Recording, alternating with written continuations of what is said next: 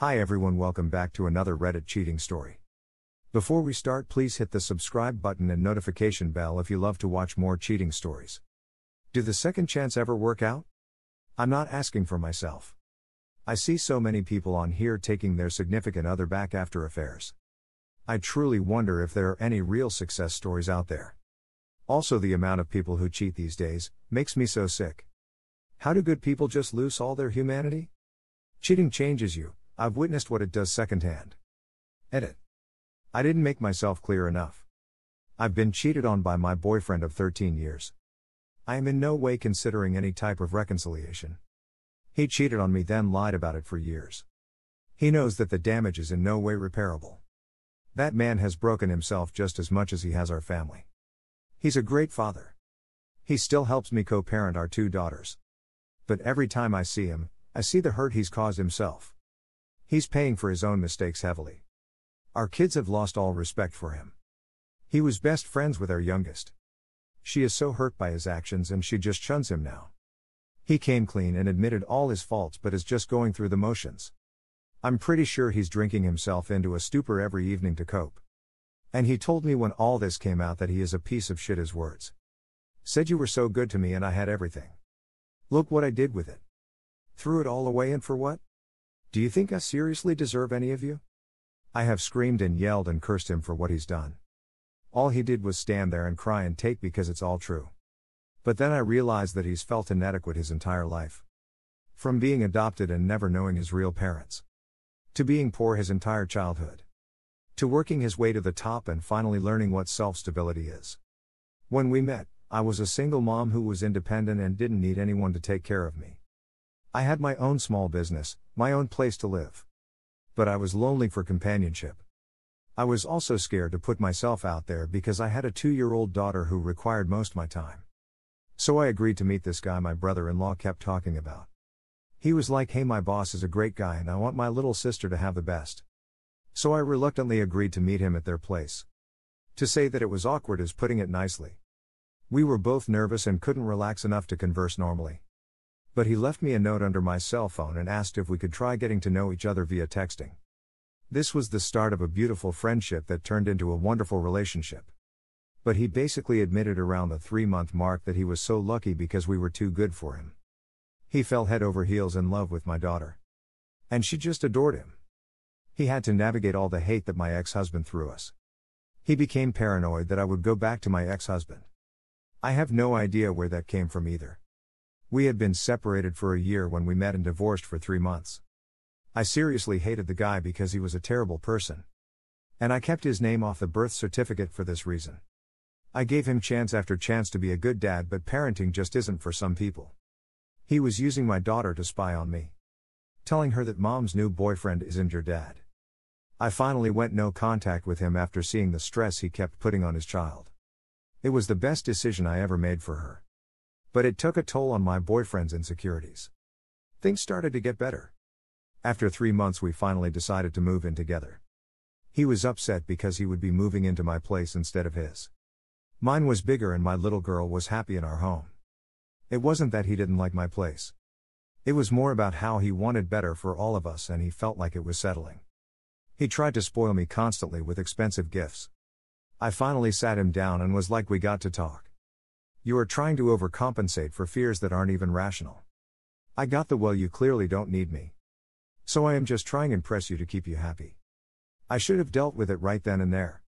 I should have seen that this man is broken and needs help to recognize his personal value. I chalked it up to the moving in together jitters. His job was demanding a lot of his time. He just had lots of stress. I told, hey, you make me happy. You are my somebody and that should be enough for you. We were clearly head over heels in love with each other. Then the most amazing thing happened. I became pregnant with baby girl number 2. And he was on top of the world. Things were so crazy and wonderful. But his job was killing us. He started getting scared that he wouldn't be around enough to help with our new baby. So we made the decision to expand my small business to make it profitable enough for 2 incomes. He quit his job and we started working together. Then everything kind of started falling apart for us financially. One of our contacts got dropped because the company went belly up. We lost our house and had to move into a 2-bedroom shack above my parents' house.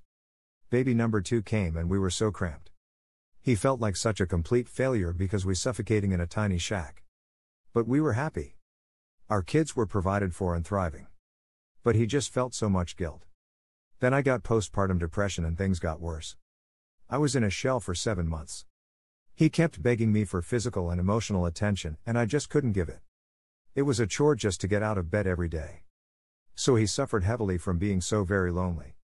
When I finally started to get my hormones in check, he was just so devastated from the lack of attention that he wasn't himself anymore. But we still tried to make things better. We ended up landing new contracts for our business. We started to climb out of our financial hole. We finally got a new place to live. But our sex life was non-existing. He was suffering from ED and it was only getting worse. He started losing his hair. All this stress was taking its toll on him. And he was blaming himself for all the trials we ended. Not good enough was what he kept telling himself.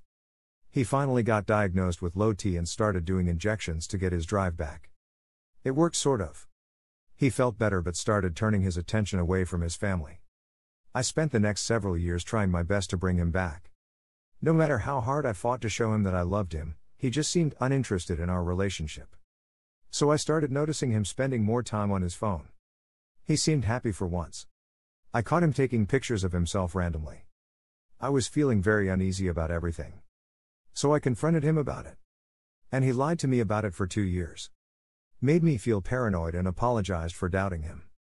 He didn't just sleep with another woman, he fell in love with her. Then she broke his heart. That's when all this came to a nasty head. He broke his own life because he convinced himself it was never really his to begin with. He was such a great man and father. Now he's just a broken shell. I don't want him back. He hurt me more than anyone ever has. I miss that man that stole my heart so many years ago. I will never forget him. I feel privileged to have gotten that time with him. But he let this monster take over his life. He let him lie to me. He was slowly killing me and was okay with it. So I know that man is gone. That's what hurts so bad. I'm trying to navigate through all this pain and still function for my daughters. I'm still trying to figure out what I am going to do. We own a business together that requires us to work together every day. I won't put him out of a job.